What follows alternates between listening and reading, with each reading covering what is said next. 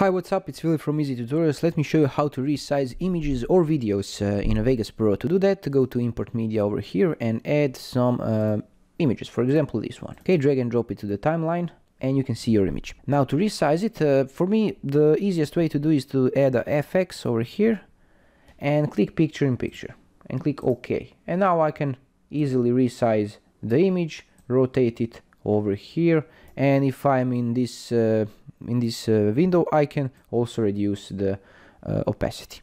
For me, this is the easiest way. If you find another way, let me know in the comments below. If you find this helpful, let me know, and whatever. Have a nice day. Enjoy. Bye.